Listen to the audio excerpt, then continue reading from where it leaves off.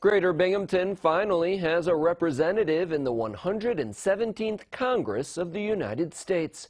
House Speaker Nancy Pelosi delivered the oath of office to Republican Claudia Tenney this morning inside the nation's capital. Tenney's victory was certified on Monday, nearly 100 days after the election, following a court battle that turned up many irregularities in how the 8 county boards of elections within New York's 22nd congressional district handled voter registrations and paper ballots. In the end, Tenney defeated Democrat Anthony Brindisi by a 109-vote margin. This is her second stint in Congress, having also served in 2017 and 2018.